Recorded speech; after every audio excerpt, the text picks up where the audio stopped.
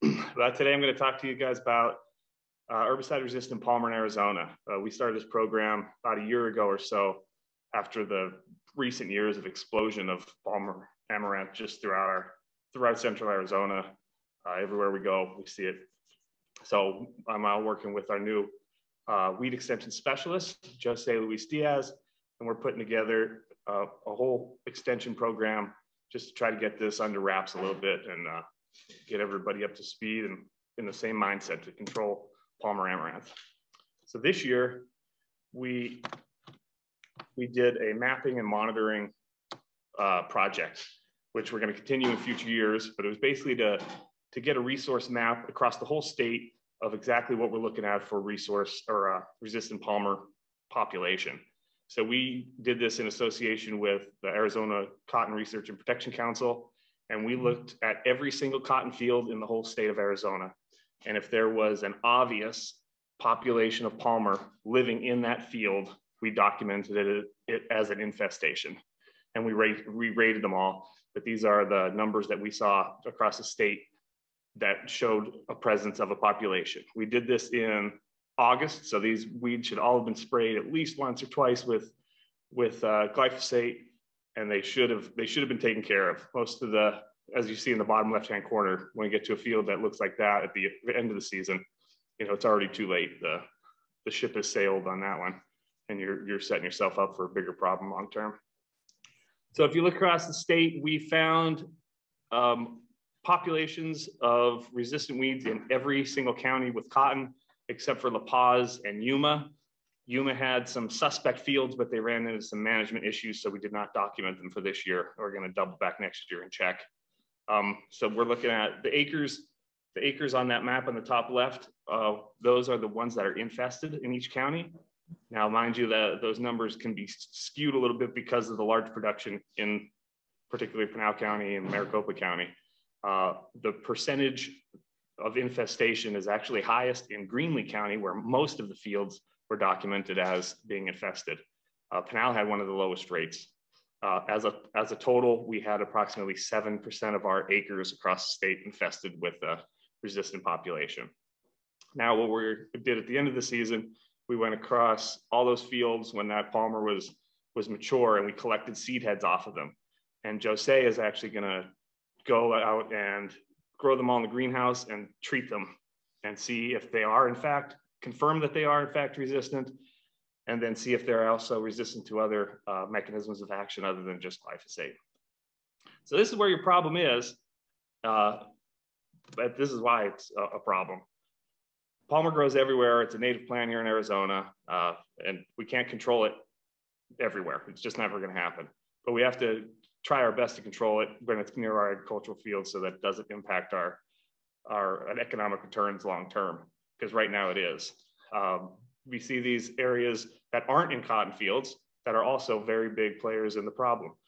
For example, right here, you see it growing next to a roadside, next to a road. Nobody's going to disc that, and it's probably not going to get treated with any herbicide.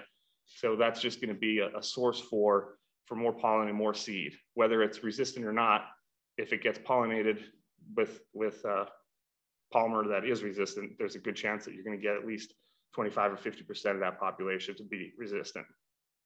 So we're looking at roadsides.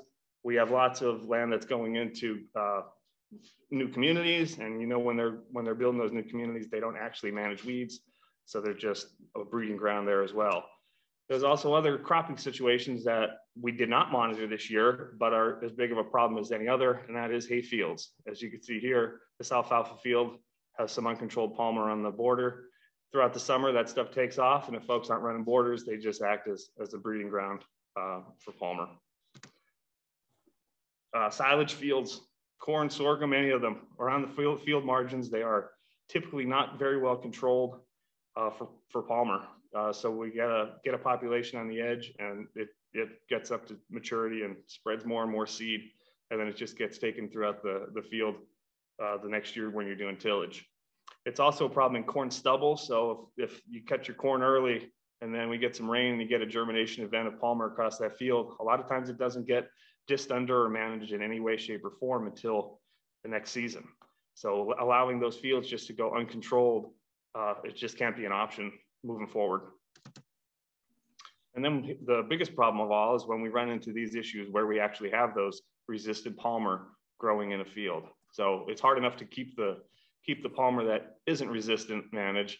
Then we end up here with a situation like this, where you've got, this is after being treated with glyphosate. You have a range of resistance in these plants. You see the plant on the right has absolutely no effects of herbicide damage. Plant on the left, you see some chlorosis, but it's going to work its way through that and continue to go on. It's already got little seed heads on if you look at it close, and you're gonna end up spreading more and more seed. So it's 100% control. Zero escapes is really the only way we can manage it long term. Palmer is a male and female plant. If you look at the seed heads closely, if you look at those top two pictures, that's the male plant. It has the little yellow pollen sacs. It's also a little bit smoother. The seed heads are a little bit smoother, whereas you see the bottom is a female. The seed heads are real spiky, and you certainly know when you come into contact with them because they'll bite back a little bit. And like I mentioned earlier, when pollen moves or male plants, if either of them are glyphosate resistant, you're going to end up with some glyphosate resistant seeds going into your next year's cropping system. And those numbers of seeds are just incredible. This plant is a prolific producer of seed. It can produce well over 1 million, like this plant you see on your screen now, well over 1 million seeds per plant when they're grown without competition. And that's they put out up to, in a heavily infested field, you're looking at 375 million seeds per foot of row, which is just incredible. We'll look at some pictures later that kind of show what a bad palmer situation looks like. And it just looks like a green carpet when you get those germination problems if you don't have any pre-emergent herbicide down. The good news is it loses its viability somewhat quickly. It can go down 85% in just 3 years, but it does have a long-term, some of that seed will stay viable in the seed bank for a long time. That 85%, you think maybe, oh, we just got to keep her batted down for 3 years and we'll be good. Well, 85% loss of 375 million still leaves you with about 50 million seeds per foot of crop row. So you're in trouble if you end up with a big problem, even after 3, 5, or 10 years. So it's really important to not let those females go to seed. 0% escapes. And then this is how they affect your crop. So they have C4 photosynthesis pathway. They grow much, much more rapidly than your cotton plant. 2.3 is what the research tells us. But that's, they outperform cotton in heat. They grow down that big taproot faster. They're sucking your nutrients away from your crop. They're sucking light away from your crop. They're sucking water away from your crop. And it just ends up being really detrimental if you end up with a large infestation over a whole field, even a part of the field. So here's some plants that germinated simultaneously with that cotton crop. So you see the cotton's up about 2, maybe 3 leaf, and that palmer's already got 3 or 4 inches on it, growing above it and sucking those nutrients out. So this is why you got to get them early. Earliness is key. Some past studies have shown us exactly how these move through a field. If you look here at the bottom right-hand corner, you see in this study, they put down 20,000 seeds that were resistant. Now, if you remember back to earlier, we're looking at 1 million seeds, 500,000 to 1 million seeds in one large plant. So 20,000 seeds is nothing. After 1 year of growing that field with only glyphosate, they had minimal impacts, minimal yield impact, but the plants started at the head of that field, got irrigated down to the bottom, and there was some plants visible at the end of the season. But like I said, no impacts. After 2 years of growing, you got a big strip down the middle with large impacts across the field. Head of that field is completely inundated, and there's a big strip going right down the middle, which looks very, very similar to that field that you see in the bottom left-hand corner. That picture was taken in Casa Grande last year. So these problems are out there, and they're showing exactly what the research showed us over the years. Then you go into that 3rd year of not controlling it, when you think you had your stuff taken care of, and you end up with no cotton in that field at all. So you really end up with huge problems, no lint, and uncontrollable infestation. So if you go from 0 to 1,000 in just 3 years, and to manage that, you really have to look at, you have to take an integrated approach and use every single tool in your toolbox to handle it. Here's our slide from our new weed scientist. He's looking at, putting a whole weed, integrated weed management system together, using all of our tools together, tillage, spraying, cultural methods. And I don't know if we're going to train some pocket gophers to go out and eat palmer roots or not, but if there was some kind of biological control, we'd look at that as well. But we really want to look at every option we have to put this together. And there are many that we actually do have in our toolbox now. Tillage and making sure, excuse me, making sure our fields are clean are one of the key things. In-season cultivation, I know a lot of folks don't like running a cultivator, but and it's kind of got out of fashion, but relying on over-the-top sprays, it just isn't a way to do it anymore. We just lost the access to just rely on one thing. And then hand hoeing weeds. I know that's another difficult thing to do, to talk people into doing. But if there's 5, 6, 7 escapes out there, they need to get chopped down before they go to seed, or you're going to end up with larger problems in the immediate future. And then when you get to the chemical side of things, just rotate, using the new and different technologies. The crops coming through, incorporating all your laybys and your soil residual herbicides is just, it's paramount to keeping your fields clean. And then using some of the other somewhat newly pioneered systems of cover cropping and no-till have some great effects on keeping down those weed populations. And monitoring and manipulating your row spacing so that your rows close faster, and then you don't have as long of a window to keep those weeds at bay.